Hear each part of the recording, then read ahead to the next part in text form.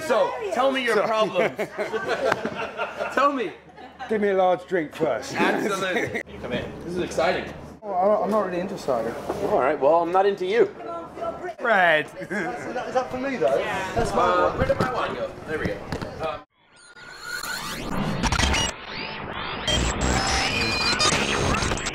Love the north of England. Today especially, it's great. Bingley represented big time. We've been up north in the past, we have, but it's my first time to Bingley, and I like it.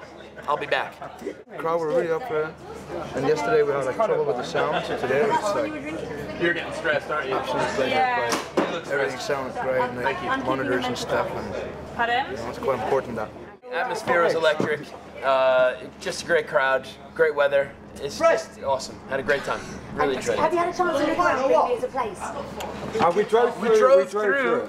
We came through Bradford and then up through Bingley, and it was nice, beautiful little town, really cool. I've never been up there before. And all the old buildings and stuff. Yeah. I'd like to hang out here. We had a late one last night. We were down in South Wales, and we played a gig, and then we got invited to the after party, which turned out to be the local boozers lock-in. So we were there till about 5, I think, something like that. So what does the rest of the summer have in store for you guys? Where are you headed from here? God, is there any summer left? Tomorrow we're doing Jamie Oliver's festival. It's at Alex James's farm from Blur. He's a cheese farmer or something. So we're gonna go and do a gig there. Out of all of you, who's the best behaved? Probably me, I would say. not him. Who goes to bed the earliest? Freddie, every time Freddie. He's always in bed early doors. He gets us up in the morning, cooks us toast and like makes a cup of tea. When you're on stage, what's one thing that's once gone wrong? Things go wrong all the time. I struggle with A. You're still learning it. I'm still learning A. If there's one person in the band who always hits a bum note, who is it? Is it you? Actually, no. I've hit 2 bum notes in 2 gigs. Yeah, this weekend is me. I get that. You win that accolade. He's the most professional of them. Yeah, he's by far the most professional, but this weekend he's had a couple of clangers. Do you guys have a stare that you have if you know someone's going wrong? Is there like a little glance? Oh, Johnny's got some lovely ones. Johnny's got some He's moves. got a whole range. Yeah. Yesterday he was pissed off about something, I think, and he ran off he like ran through the back of the drum riser, and he was just gone. I didn't even know if he was coming back. That's it.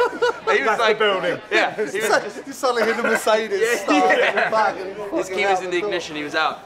Out of any band you've ever played in the whole world, which is your favourite one? We did an opera house tour, which was really cool. We did a bunch of weird gigs. Those are nice. It wasn't maybe so wow, but it was just really beautiful and lovely and very different than normal. Usually you're in disgusting, filthy, sweaty clubs, but it was the opposite of that. We played Notting Hill Carnival last week as well. Yeah, that was cool. Yeah, we did a reggae. We did like a little reggae set. It was really fun. It was good, really good fun. Yeah, not as Razorlight, but it was all of us. We did that gig in Germany, that massive one. Oh yeah, in Bonn. We did this festival called Rheinkultur or something, and it was like 200,000 people. That was pretty special. I've never even seen that many people. It was a free festival as well, so everyone was just great. Really good. So that was pretty cool.